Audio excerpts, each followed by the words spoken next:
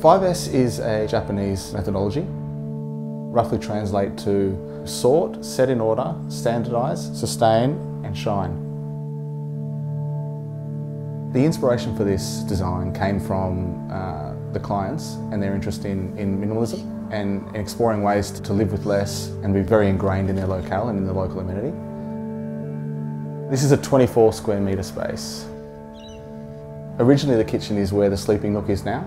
So the kitchen was moved out of that space. So what we did is we split the kitchen into two wings, a wet kitchen which has the sink, the hot water unit and some storage underneath, and an area to dry things over the top of the kitchen. As you wash up you can just store things directly in the cupboard and then you can just rely on them drying and dripping down into the sink. And then the dry kitchen is an area primarily for cooking and for preparation. The bench for the dry kitchen is very much like a workbench and it has a sort of floating quality to give the space a lightness. It also has a table that can be neatly stored away as part of the kitchen and then brought out when it comes time to dining.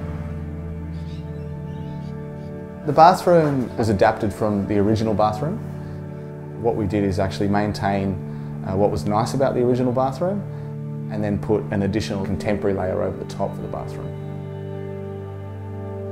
In the sleeping nook, we use the overhead space above where you would sleep for the storage of clothes. It's always a good idea in small spaces to be able to use the space that is otherwise left void. To best separate the sleeping nook from the living area, we decided to employ a folding perforated metal screen. And the idea is that that gives us some level of privacy between the two zones. It also enables the permeation of light and breeze. And we could have the one TV that serviced both areas.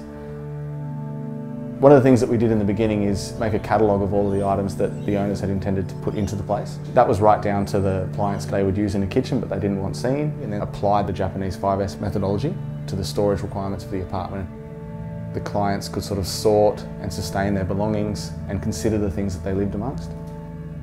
We've decided to keep the palette very neutral in that it's a kind of blank canvas for the occupants and for the minimal possessions that they have, but also because it wouldn't detract from the wonderful view that the apartment benefits from. Thanks for watching.